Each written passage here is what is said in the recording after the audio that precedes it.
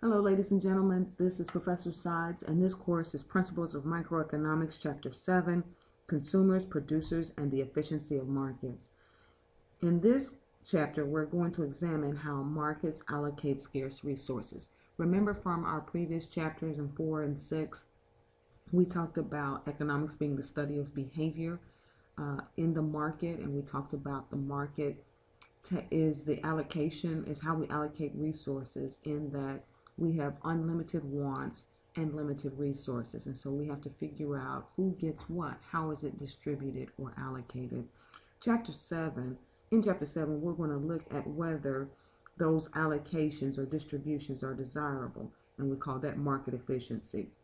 And we measure how efficient the market is by measuring consumer surplus and producer surplus.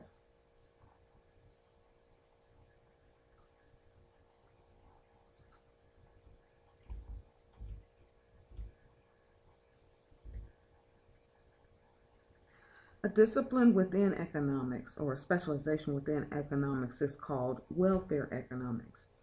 Welfare economics is not related to government transfer payments. It has absolutely nothing to do with subsidized housing, receiving any type of government assistance. That is not what welfare economics is.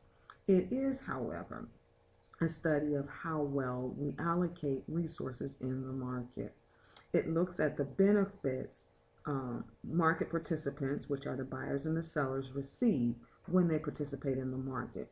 Because again, the buyers and the sellers can choose to participate in the market, buy and sell, or they can choose not to participate.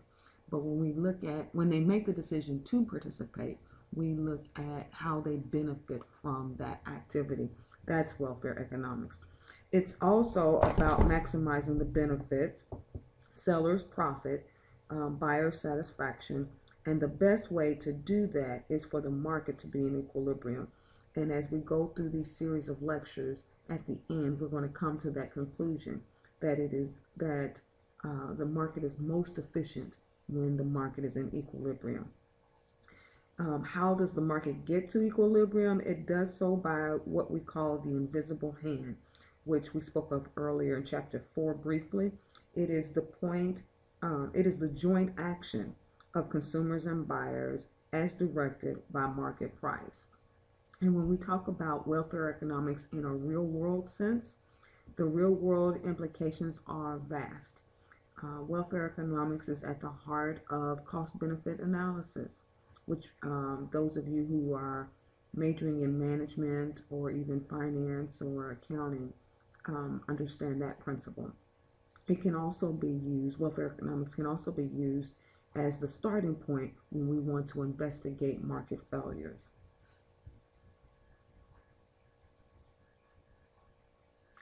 This concludes our first segment of chapter 7, which again was welfare economics.